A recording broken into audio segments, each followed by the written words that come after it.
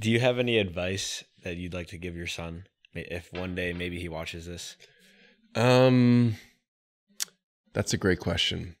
I would say to just be yourself and do things that make you happy, because when you really take a step back, and a lot of people, live their lives for other people, and I don't mean that in a bad way, or I do mean it in a bad way. I don't mean it in a good way. Like some people, live their lives, for other people. Like my mom, for instance, she really never did anything for herself for a very long time because she was living for her sons. Mm-hmm. But a lot of people live their lives based on the opinions of other people. And I would say that I did that for a lot longer than I should have. And I would say if I were to give any advice to my son would be, people really don't care. They might type a bad comment on a post or something, but they really don't care. They don't really care about you to the way that you think that they do. It's really in passing. Like they have an opinion and then it's gone. So I would say just be true to yourself and live the life that you want to live and not think about what other people are thinking about you, because they really don't care, not to the level that you think that they do. So that's what I would say to him. Oh, that's so powerful, man. Yeah. Dude, thank you so much. I really appreciate all the things that you shared with us. Talk to us about ranging from your total journey all the way down to like your crazy stories. Honestly, like I love the stories that you share. I could see like, oh man, I'm always envious when we were at Maui and you're like at the head of the dinner table, and then like I'm like 5 people away from you and everyone's just cracking up. It's like, I wish I could hear that. It was like I'm just on the other end, just too far away. The last dinner that we had at the last go around, when we were at that sort of event space, but on the ledge, mountain ledge thing there, that dinner was.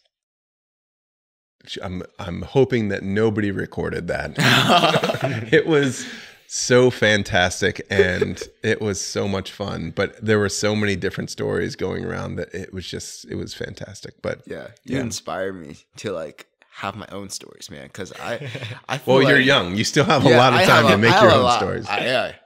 I still have a lot of time to make my own stories, but hopefully, traveling around the country doing all these crazy things with the podcast. This is a story. You are living a great story right now. It's such a fantastic idea that you're living a story that you can share now 20 years down the road, and they're going to be like, that's the coolest thing that I've ever heard. I honestly think it is. It's so outside of what people are doing, and it's just, you're not following any norms, I think it's awesome.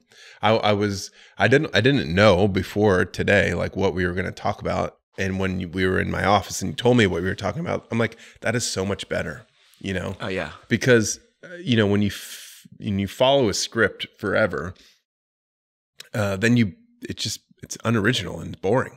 Yeah. That's why a lot of, times when I'm talking to other investors and like the first thing they ask is like, how many units do you have? Excuse me. That's probably a false alarm. I thought I was gonna go. But like, they're like, oh, how many units do you have? And I'm like, God, that's just not an original question. Like, that's why they say when you're networking, you just talk. You just start talking to people and find commonalities. And then that's like how you get your investors or partners and stuff. It's just, you don't want to follow a script because it's boring. You have your own quirky style of building relationships, and just looking at it from afar, I'm just like, it's just hard to put a formula with that. As much as just like, it's just your own sauce. Yeah.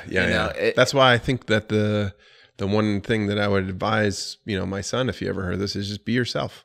Because eventually, if you're not, people are going to see through that, and they're going to see who you really are, and they're not going to like it.